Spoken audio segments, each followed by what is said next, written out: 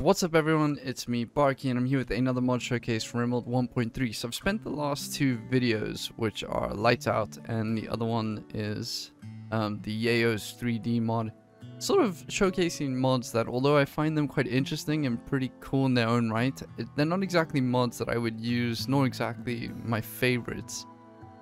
This one, however, is a different one. This is actually one of the better mods that I've used in Rimworld. It is one of my favorites and it's made by a person called Owl Chemist. It's Owl plus Chemist, which I think is a really cool name. This is a mod about growing zones. So this is the smart farming mod. So let me go ahead and throw down a growing zone over here. And immediately you can see the difference to normal growing zones. We have three new tabs over here. So we have the sow tab, which you can just toggle between on, off, smart, and force. And then here's the priority. So we start at normal and it goes to preferred, important, critical, and low. And then we have the no petty jobs. I'll get into this one in a moment. But first, let's talk about the first two. So this is about sowing the zones that they're going to be using. So if they're going to be farming them or not. Now typically if you put down a growing zone, pawns will just go ahead and farm it regardless. They'll just go for it and sort of put down whatever crops they can. Doesn't matter if they'll make it through to the winter or not. And this follows that. So if you have sow on, they will just go ahead and do it as long as the plants can grow in this time, which is summer right now in a pretty decent area. But if I go ahead and toggle it through, so we have smart, we have force, and we have off. So you can toggle it off if you don't want them sowing the zone. You can go ahead to smart, which we'll get into in a moment. You can go ahead into force, so they will just go ahead and do it regardless. Doesn't matter if they can or not. And the most important one, however, is smart. So this one sows plants so long as it is predicted growth will reach the minimum harvest threshold before it is expected to die from the cold. Now that's quite important, not for plants like potatoes or rice, which are the most common ones, but for things like devil strand. So for example, if I want to grow devil strand, it tells me over here plants will likely die before harvest, so it means that it won't make it to or through the winter, basically. Let's go ahead and switch this back to potato quickly and take a look at the other details that it tells you over here. So it says the earliest harvest day is the 9th of August 5500. Obviously this is quite a new colony, so that's about a week away from now. And then it tells you the growing period, which is pretty cool, but the biggest thing though is it tells you the potential nutrition is 111, so 66 days worth. So a tile of 13 by 13, although people get really tricked when I say 13 by 13. 13 tiles by 13 tiles, whatever, will give us 111 nutrition, which is about 66 days worth when we make it into food, which is pretty cool. Let me go ahead and toss down a couple of other zones.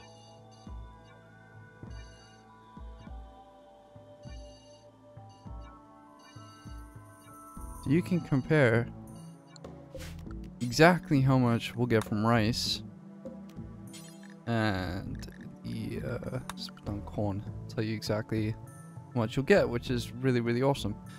Plants will likely die before harvest, sucks. But anyways, so let me go ahead and put down devil strand, cotton plant, and I'll put down some smoke leaf. Sure, put down some smoke leaf.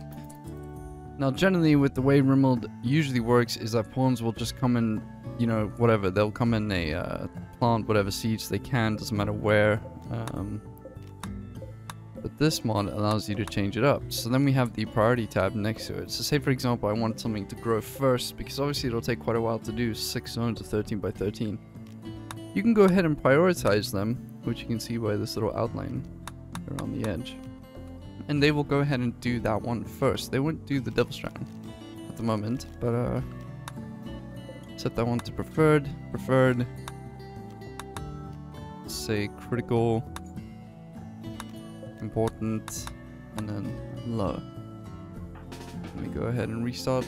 I've got Panda, Latinko, and Ant over here, and they should now all go in order of doing the cotton first, which is pretty cool. Unfortunately, they will not do the corn nor the devil strand, even though I have them both on critical, just because they will die before the harvest. You can force it. So for example, if you wanted to, if you want them to do it, they'll switch from the cotton to go sow the devil strand, which is really cool. We're not going to waste too much time doing that. I just like wasting time.